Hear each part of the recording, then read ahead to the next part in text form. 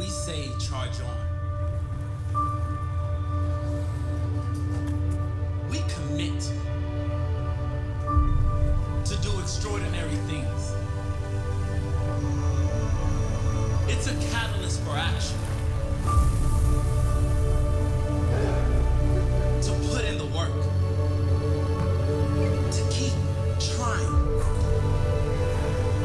It's a challenge. To be smarter and stronger. Charge on. It drives us to be more. To get after it every day. It's time to rise above. To let them know we're coming. Charge on. Charge on.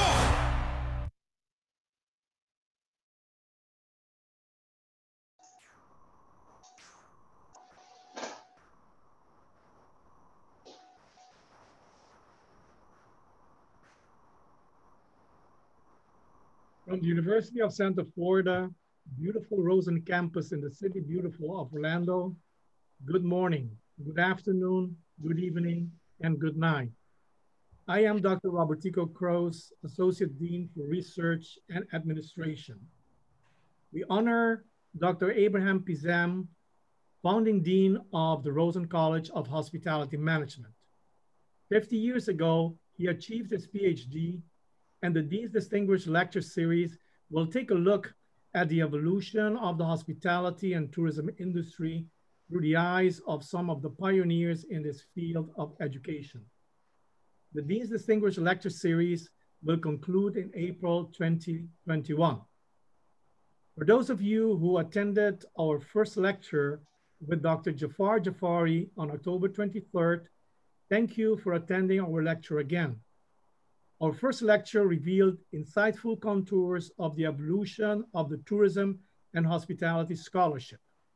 It concluded with a critical swing at the tension between theory and practice. For those of you who attend our distinguished lecture series for the first time, welcome. 50 years ago, Dr. Abraham Pizam defended his dissertation, Some Socio-Psychological Correlates of Innovation within Industrial Suggestion Systems. The results of the study found that personal characteristics of creativity, social differentiation, motivational source, and idea source are crucial for innovativeness. The topic of innovativeness is as timely as ever, especially in these trying times. Today we have another interesting lecture. And at this point, I would like to say good morning to my co-host, Dr. Alan Fayal. Good morning, Alan. Lovely, thank you, Tico. And wonderful to see you, Arie, and welcome to the Rosen College, albeit virtually. And hopefully we won't interrupt your evening in Tel Aviv too much. Arie, I think if you recall, we first met in Bournemouth in 2009. Right. I've read your work, but it's the first time I met you in person. And I think what always struck me, what was a busy conference, you always had a very, very large crowd around you. Always engaging, always thought-provoking, and most important, you're always having fun. So you were struck in my mind. And shortly thereafter, Arie, I think you'll probably recall you were one of the very first to sign up as one of the editorial board members for the Journal of Destination Marketing Management, which was a big step at the time. And I can't imagine how many reviews you have completed since. So very, very grateful for your service and thank you for your time today. And for all those listening and tuning in, I will be hosting the questions. So please, I know Arie will like very controversial, thoughtful questions. So please feel free to include them in the chat function, and then I will direct them to Arie when we get towards the end of the session. So thank you very much, Arie. And I'm going to welcome our Dean now, who's just going to say a few words. So good morning, Dean. Good morning, Alan. Thank you very much. Greetings from UCF Rosen College of Hospitality Management, and welcome to this is the session number 2, the Dean's Distinguished Speaker Series, honoring our founding dean, Dr. Abraham Pizam. I believe that many of you know Abe very well, but just for those of you who need a little bit of refresher, I have a little short bio to share with you.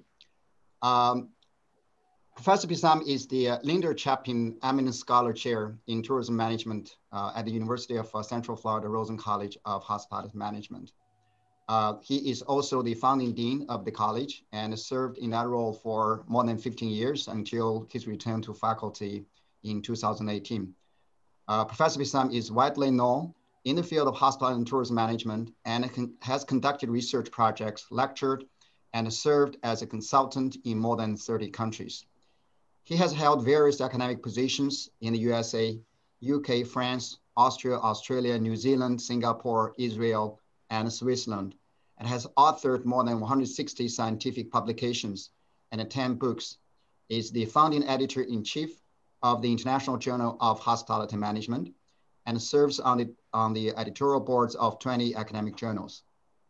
Professor Pizam has conducted consulting and research projects for a variety of international, national, and regional tourism organizations. Though I know it is very difficult to describe Abe in a few words, but if I have to, I would like to use the following keywords. Definitely, Abe, you are architect, innovator, mentor, leader, and a scholar. Remember, I did not use the word researcher because I believe there's a difference between scholar and the researcher, and obviously platform builder. You are inspiration for many of us sitting here, and probably you are the best example for sustained excellence in scholarship. We are very, very grateful today that the speaker series is kicked off by really the support of another great scholar in the tourism research community, Professor Arie Reichel, who is a friend of Abe. I hope this series will contribute to the advancements of tourism research as a frontier of knowledge creation.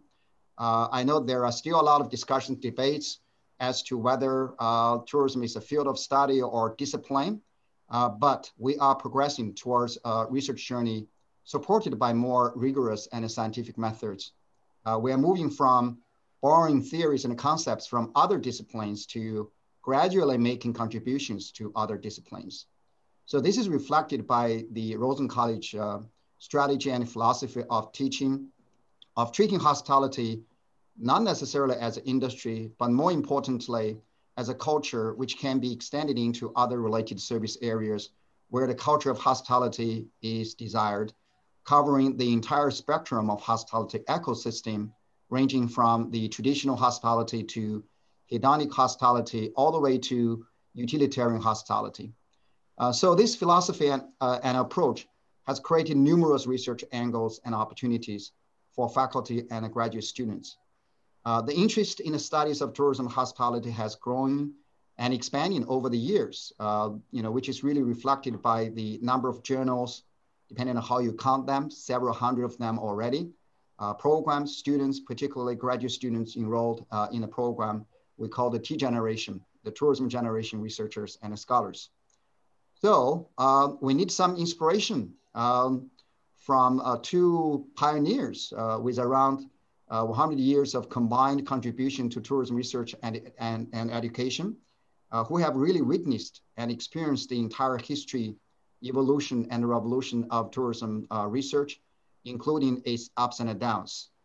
I hope you will enjoy the session. So I will give the floor to Abe to properly introduce your friend, Professor Arie. Abe, please. Thank you very much, Dean Wang, and welcome everybody to Rosen College. Again, my thanks for organizing that in my honor. I'm humbled and impressed by the speakers and the organizers as well. Let me now start to introduce my colleague and friend, Arie Reichel. First, a lesson in Hebrew. The word Aryeh in Hebrew means lion, and he really represents a lion among sheep. We are all sheep compared to Aryeh, who is a lion among his peers. Second, Arie and myself have intersected throughout times in many places and many years. I met Arie the first time when he was a graduate student at Tel Aviv University after I came back from my PhD at Cornell and joined the ranks of the business school as an assistant professor. Arie became soon my research assistant and worked with me while he was studying for his MBA. In the following years, I left Tel Aviv University and I joined the University of Massachusetts. And guess what? Arie came as well. And he left Tel Aviv University and joined the University of Massachusetts in the business school. And at that time, the Department of HRTA, Hotel, Restaurant, and Travel Administration, did not have a PhD program, but he joined the PhD program in the College of Business. He worked with another giant in his time, George Audiern, who was his mentor in the business school, and I became his mentor in the hospitality and tourism and joined his dissertation committee. Arie, upon completion of his doctoral degree, joined a university that I was previously studying at. So again, we intersected. He joined NYU, where I did my master's degree. Later on, he moved to Israel. He went back to Israel and, like myself, started a hospitality and tourism department at Ben-Gurion University, the first of its kind in Israel, and later also started a branch campus in Eilat, the city of Eilat on the Red Sea. Similar to my career progression, he also became a dean of the management school at Ben-Gurion University and served quite a number of years until he went back to the faculty member. As you can see, our paths were identical, were parallel and similar. Even our undergraduate degrees were similar. He had an undergraduate degree in sociology, and so did I. So everything all was similar and parallel. Not only did we work together, but we were close friends, and I spent numerous times in my house with my kids, babysitting for my kids, and knows my wife very well. So it is my pleasure to introduce to you a great friend, a scholar like no one, and a lion among sheep, my friend and colleague, Arie Reichel. Arie, the floor is yours now. Thank you, Abe. I have to admit, I'm glad that people do not see me in close-up because I'm in tears. Seriously, Abe, you summarized the major part of my life. And as we can tell, you had a great part in forming it. And you really touched my heart the way that you described it. And think about it, the great influence that you had on me throughout the years. You are the perfect model of a mentor, by all means. And it all started by chance. It was 1974. I was admitted to Tel Aviv Business School. And I said to myself, why work shifts in the International Telephone Exchange? See if you can have a research assistant job. So I asked the secretary, by chance, you know, there is this American author, Paul Auster, and he writes a lot about chances. You know, a person turns right instead of turning left. How is life or her life changed because of that?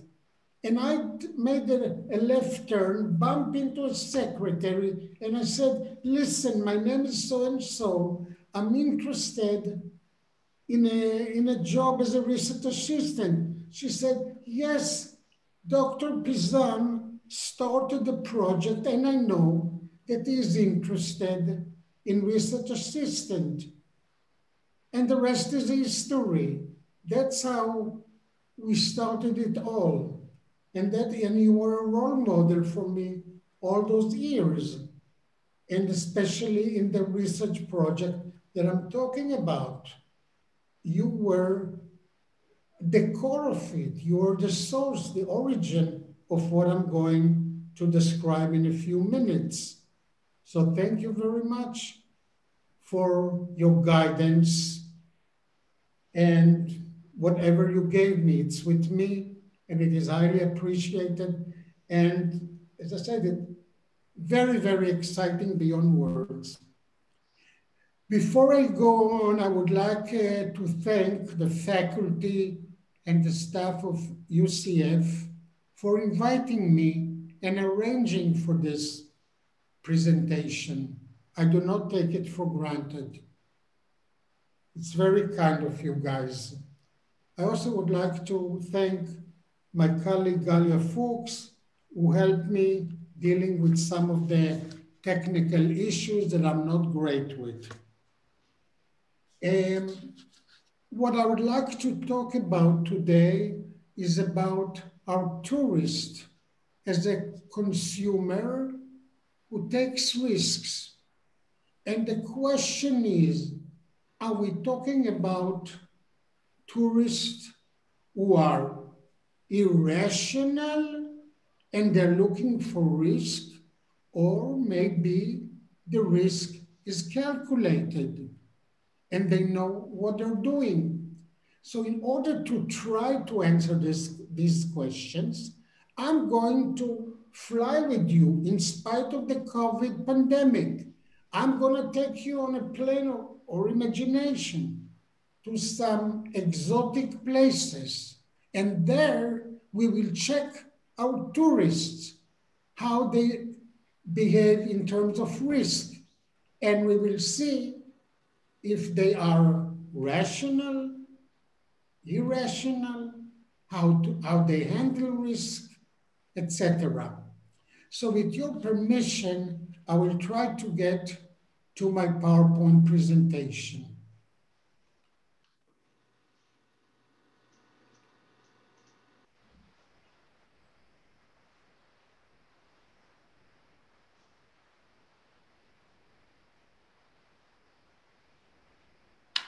Okay, so what I'm going to talk about, the title is Sensation Seekers, Risk Takers, and Dark Heritage Tourists.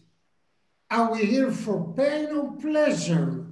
Okay, I'm asking this question in a provocative way, because when we come from the literature of, let's say, consumer behavior, the assumption is always about hedonism.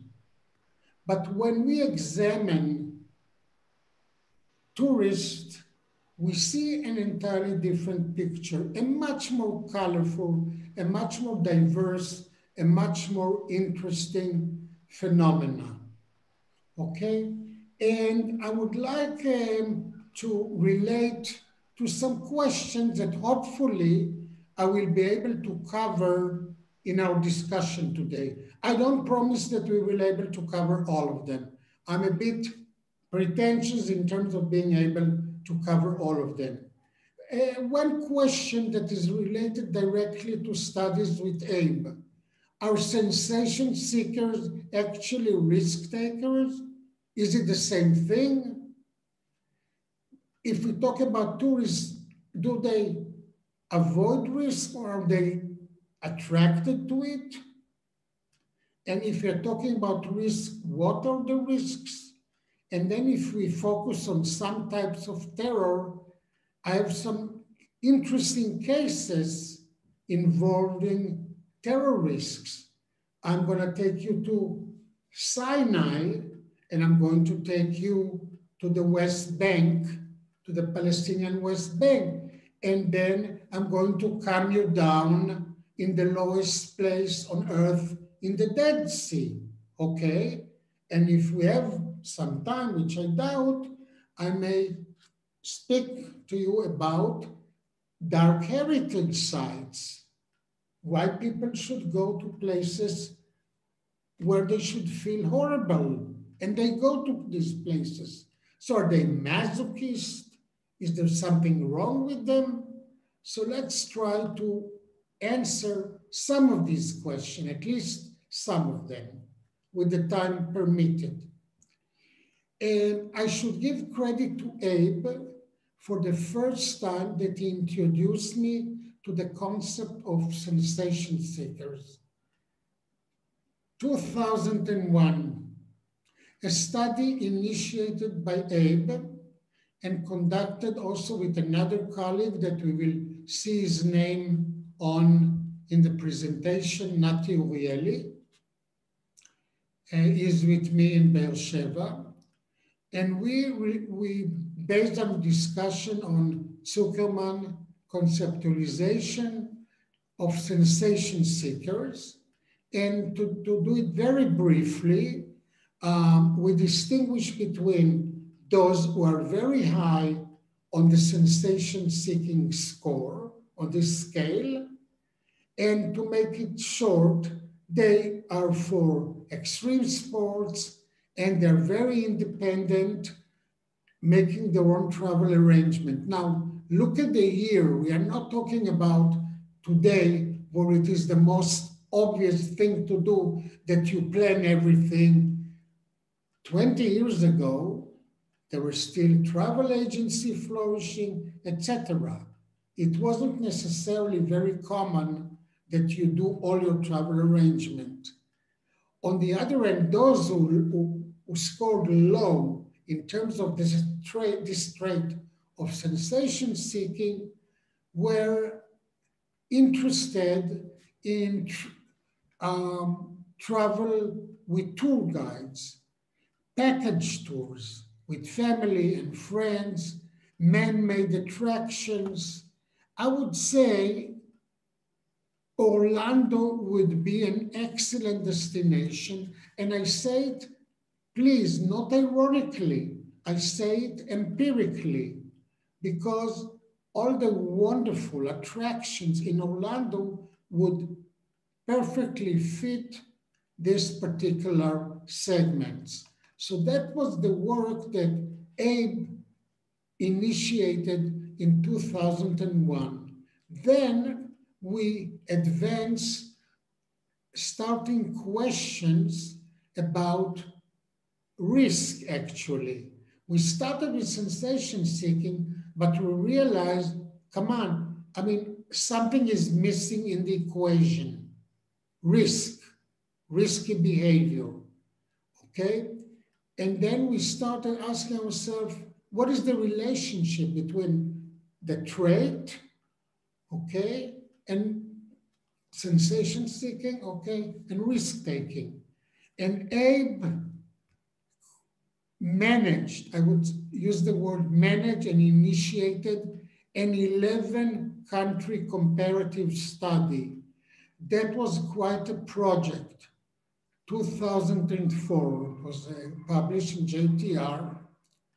And the interesting finding, which I think that has to do also with, with the social psychological literature, is that we are talking about two different dimensions, okay? The correlation between the two dimensions was 0.56, okay? So Zuckerman sensation-seeking scale and Jackson scale, which measured risk, by then we used it, were correlated, but they were not identical.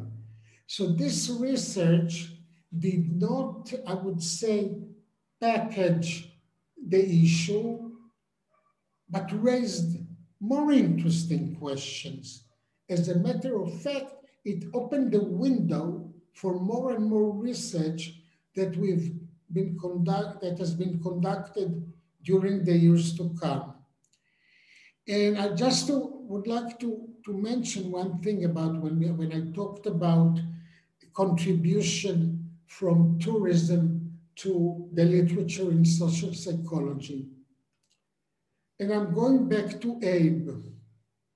Apart from his impact, as shown in the thinking related to these studies, there is one thing about Abe that I remember from 1974. Abe never permitted to look at our discipline as something second-rate. This is something that we should never forget. He is one of the leaders who never accepted any attempt to belittle us.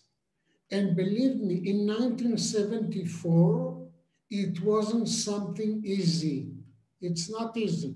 I remember with the first issues of Annals of Tourism Research, boy, they looked so miserable that probably Jafar doesn't want to remember. But Abe kept pushing. He believed in the discipline, and whenever he went, and he mentioned that there were trajectories that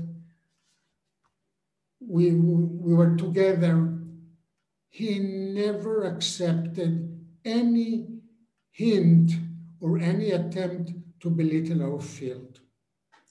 So back to what I'm trying to convey here in this research, that the two phenomena, risk and sensation seeking, from this 11-country study, it was clear, totally clear, crystal clear, that we are talking about two different issues, okay? And this gave us, I would say, the push to continue doing our research. Okay, which brings me to a study that was done with two of my colleagues, Galia Fuchs and Nati Urieli. And we did it in 2006. And what we did, first of all, we relied on, I think, classical work of many, many distinguished scholars. I just mentioned 4 names because they were the first 4 names on the list. I didn't want to cover, everything with names. So I mentioned Leppen Gibson, Roel and Fessenmeyer, Selmes and Graf, and many, many other scholars. Some of them are really good personal friends. And they did a lot of work about risk. It seems that interest of scholars in risk has been increasing throughout the years. Since, I would say, 2001, you would see more and more studies about it. And in this particular study that we did on backpackers, its main contribution is to make some order in the multitude of risk that has been mentioned in the literature. So we covered, I would say, dozens types of risk that were mentioned in the literature. And we came up with clusters, okay, based on factor analysis. And you see it on the screen, and I'm not going to cite everything on the screen, but I would like to relate to some clusters that initially got us a lot of criticism. People criticized me when I presented it in conferences. Oh boy, that was a real casus belli. In English, a cause for war. What is socio-psychological risk? Where did you get it from? What does it mean? What do you mean that your friends and family may think badly about you if you go to a particular destination? When we first presented it, I tell you, there was an incredible rejection of this concept. I think by now, given the plethora of studies about animosity between countries, animosity between cultures, unfortunately, there is still animosity, and I don't want to dwell on it.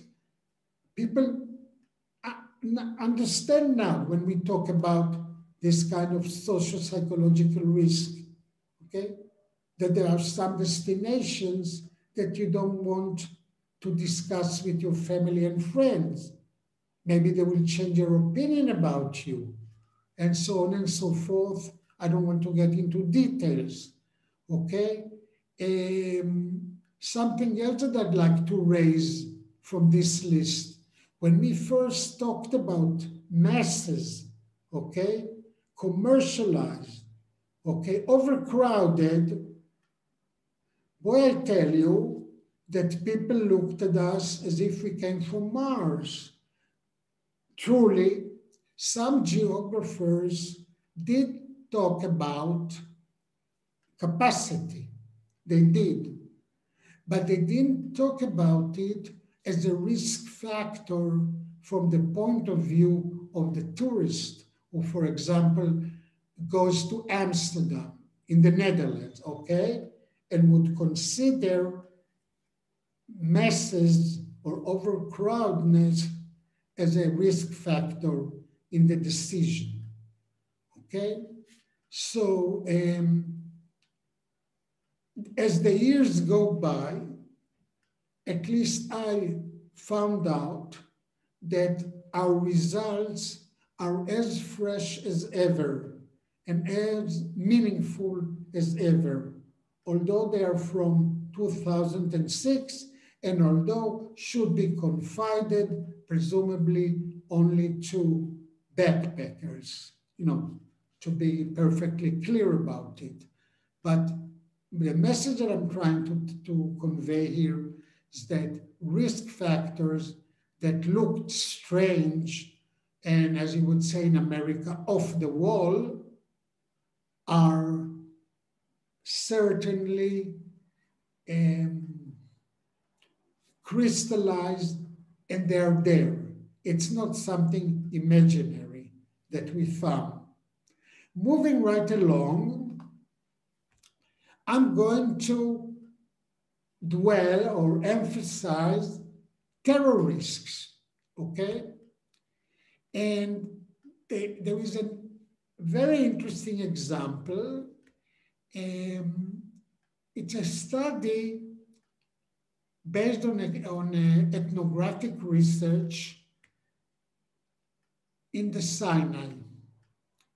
Now, I mentioned earlier the issue of animosity, and we should not hide the fact that for generations, there was animosity between Israelis and Egyptians. The sources of this animosity are not here to be analyzed. Let's take them as let's take this animosity as given. I will just give you a hint that although the peace agreement was signed maybe 30 or so years ago, there is still, I would say, a ban of Egyptian to come and visit Israel as tourists.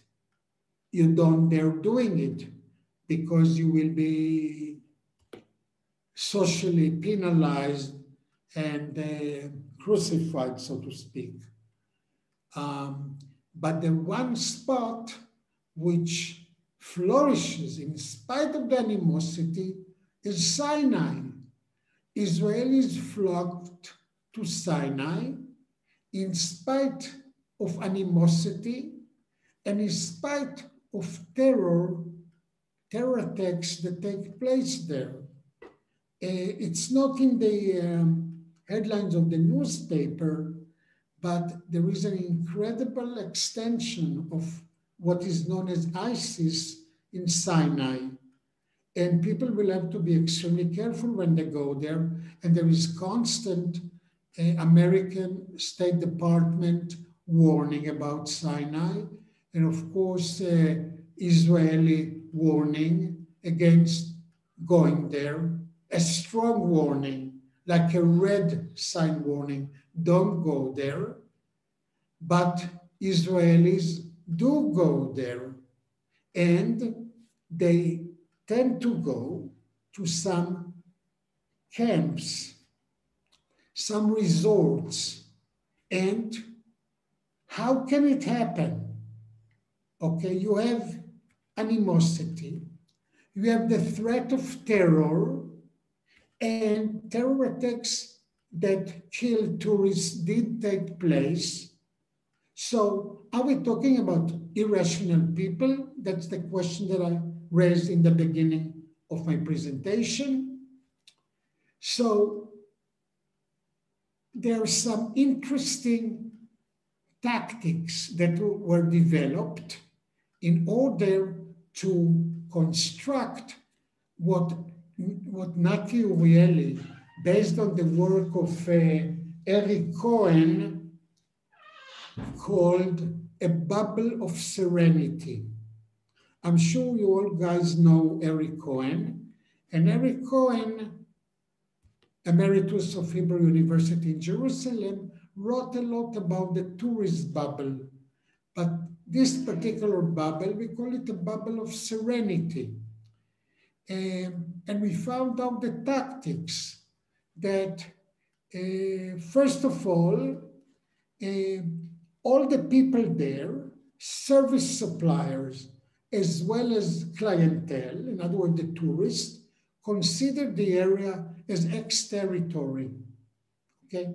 Because service providers, most of them come from Cairo or even from Alexandria, and for them, Sinai is like being in another country.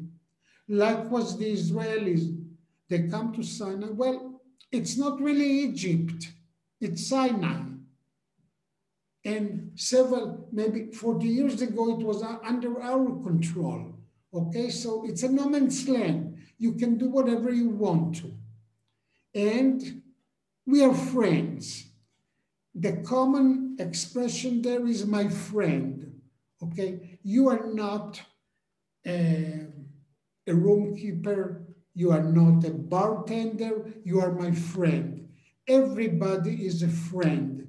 That's the common expression, my friend. And the interaction between the two, I would say the two nations, has to do with stressing similarities. Oh, it's like we're the same. We like the same hummus, we like tahini, we like falafel, we like this music, what we call Middle Eastern music. Aren't we similar? So there is no need to worry about it, no need to be afraid of. Aren't we similar? So all of the history, all of the fears are redundant, not necessary. But what we found out, ladies and gentlemen, that this wonderful bubble of serenity did burst after terror attacks. All of a sudden, the talk is differently. Oh, these Egyptians, they're inept. they don't have enough medical facilities. God forbid, if you are wounded in a terror attack, they don't have ambulances, they don't have doctors, they don't know how to protect the area with guides, okay? They are not up to the most advanced Western procedures. They should learn everything from America, but they don't do it, and so on and so forth. So we are not similar anymore, okay? But that lasts for maybe 2 weeks, and very gradually, the serenity of the Red Sea and the feeling of, I would say, nature at its best, which is very hard to find in little busy Israel, attracts the visitor back, and we are friends again. So the bubble is recreated, okay? So no wonder there were terror attacks, and for a while we said some nasty things about each other. The bubble is back. So are we talking about rational tourists that take advantage of a situation and tell themselves stories, so to speak? I leave it up to you to decide.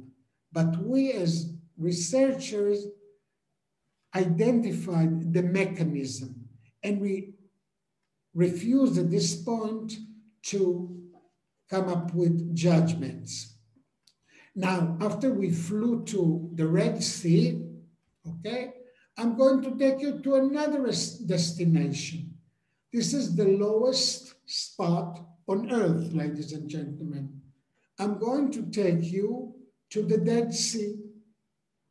The Dead Sea has been noted for its medical contribution, mainly to people with psoriasis and other skin diseases.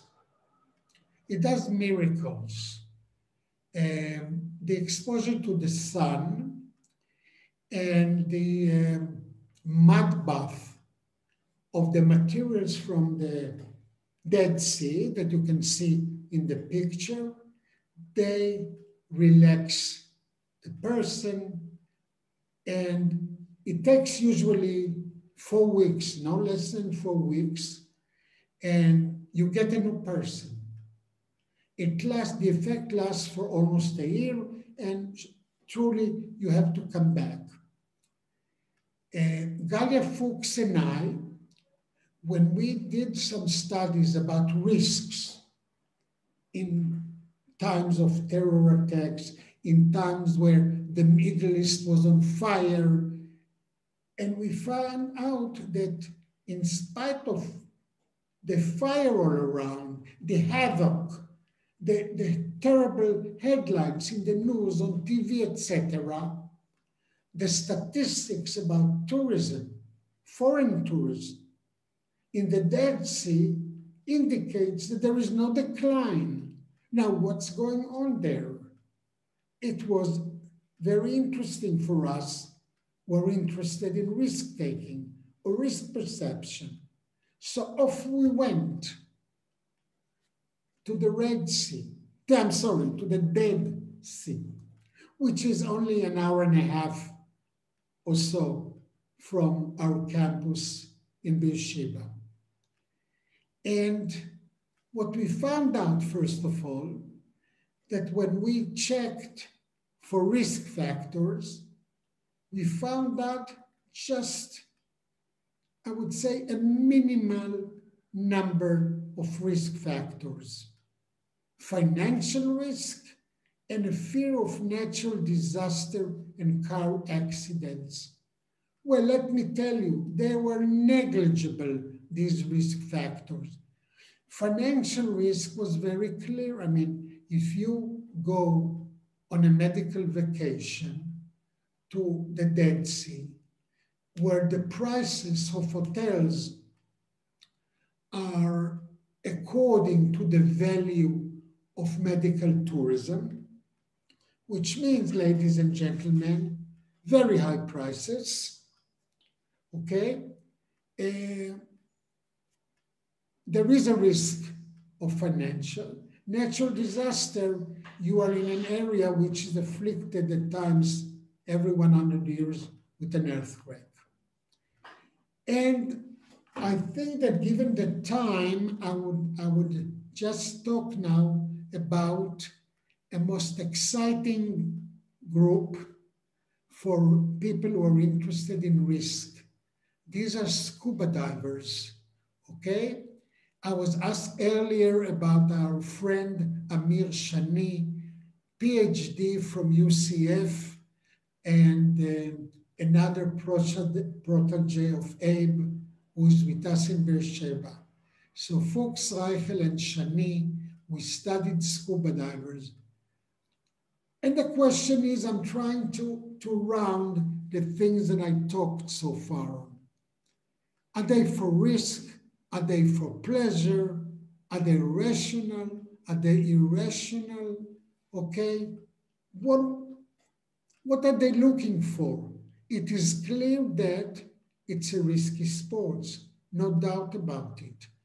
And they tend to go to high risk places, whether it's in Mauritius or in the Dead Sea, okay? So we found out that when you interview them, in-depth interviews, many of them actually look for tranquility. They're looking for a very peaceful experience. Risk is not part of that experience. As a matter of fact, they don't think about it as a risky experience. For others, it's a fashionable, I would say even a class-related kind of activity. Because when you own the equipment and you show off all kinds of brands, it's a kind of conspicuous consumption, okay? Now, there are perceived risks, but these perceived risks adjust to the course that all of them are expected to take. So it is, they cite the risks that are listed in the guide, okay? It means that they were good students. Do they believe in this risk? It's not clear, but they all attest to their ability to avoid the risk. They supposedly know how to reduce the risk. And one of the interesting things that we found, and we will not elaborate it, is the crucial role of the body. They never dive alone, because diving alone is really, I would say, a call for trouble, a real trouble. And it's part of what is written here, overconfidence. And our conclusion was, and I suggested to you, that basically when we sum up our results, the only word that comes to our mind is flow. The concept of flow that was suggested by the Hungarian-American professor Mihaly, whose last name there is no way that I can pronounce, but no way. But I think that everybody knows whom I'm talking about. He came up with the concept of the flow, which means that you're immersed in the experience, you reach a level of very deep meditation. And for these scuba divers, it's worth the all energetic sports. This is what they're looking for. They are not looking for risk. They are looking for this incredible experience. This is from our scuba divers. Now, I will just mention in a minute that we did some studies or my friend did some studies about political tourism on the West Bank, and they found out that there was no risk involved because it was all orchestrated every week in the same manner. So the political tourists knew exactly how to proceed, and when smoke grenade will be operating, etc., etc. So if you can enlarge the picture, you can see the minute where these grenades are operated, but every week it was the same thing, and yet political tourists flocked there, and they were very satisfied with this so-called risky type of tourism. And on this note, I would like to get to the end of the presentation. As you can see, I can talk forever about these interesting issues. So risk is not always negative to the tourist experience. Risk, in a way, is often sought after. People are looking for risk because they get some satisfaction from it. Risk as a side effect can be controlled, okay? It can be mitigated. And we often manipulate our risk in my mind. As I said, we tell ourselves stories to rationalize our behavior. That's how we are. And finally, the last word, risk is not necessarily irrational, okay? So these are I think, the major conclusions of what I've been trying to convey in this presentation. And finally, I would like to thank you for your patience to follow me and to listen to me. So it's been a very interesting journey for me from the year of 2000 up to these days, following Abe's conceptualization, and you can see how we branched out with other colleagues that can be like the grandchildren of Abe, like through me, how they were developed into independent researchers. And it's been a real pleasure and honor. So thank you very much.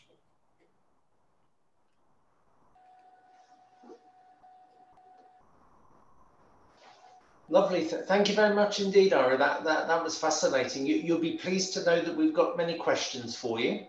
Okay. We haven't got a huge amount of time, but I think we've got enough time to fire away. In fact, the first three are all COVID related. And these are from Denver Sievert, one of my colleagues here, Aviad Israeli, hello Aviad, and Asli, Dr. Asli Tusky.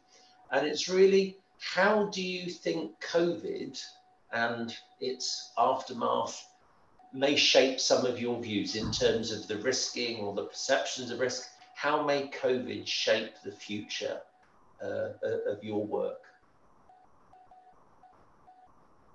To be honest with you, please be honest. In 2 years, it will be like the flu. It will be as risky as the flu. That's what I think. Can you hear me? Yeah. So you're not convinced it's ultimately going to reshape our behavior longer term? I read a lot of what is being written on TriNet and in other venues about major changes in the tourism industry as a result of the COVID pandemic, etc.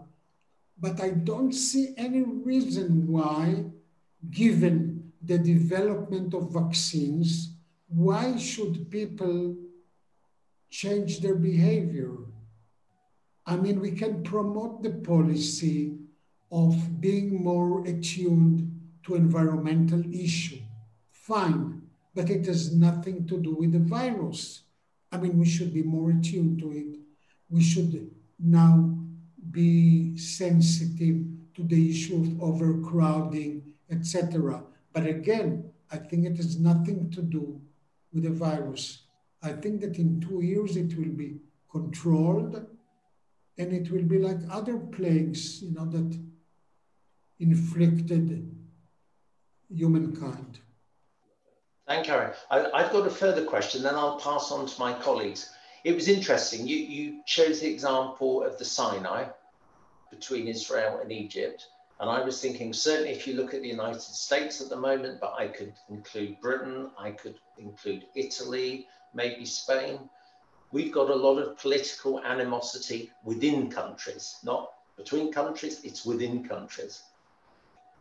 Do you think your findings for Israel and Egypt will be similar, maybe for internal or domestic tourism in the US or in Britain or in Spain, where you've got this huge division for a variety of reasons?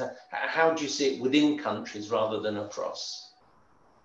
Well, I don't remember who wrote it, but I read once an article about animosity between Dutch people and German tourists.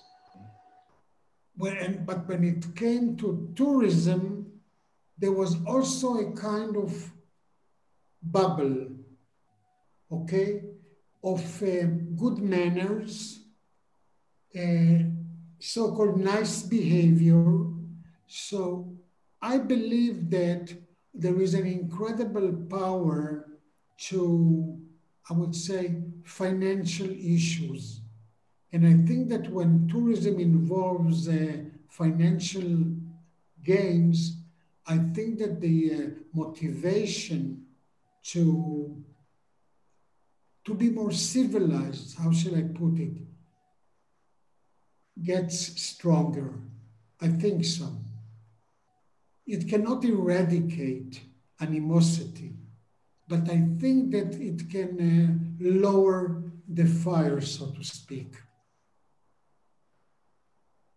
Lovely. Thank you, Arie. Tico. Thank you, Alan. I would like to go to Abe. Abe, you have listened to what Arie kind of described, starting from your framing the problem and the conceptualization of risk, and you have seen the evolution of that, the domains, talking about flow.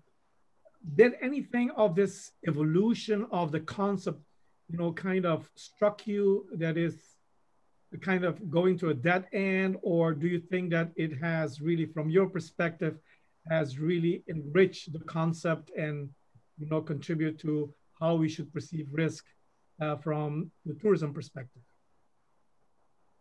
And thank you, Tico. I have a similar conclusion about the future of the tourism industry in 2 or 3 years from now. However, I do think that the issue of risk, and especially health-related risk, has not been addressed properly in the academic literature. Not only it has not been addressed in the academic literature, but our industry was caught with its pants down. We were not prepared for that type of disaster.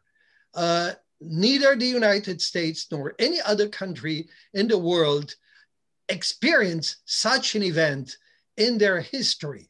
And therefore, we have to take collectively, both the educators, the scholars, and the industry, steps so that will not happen again.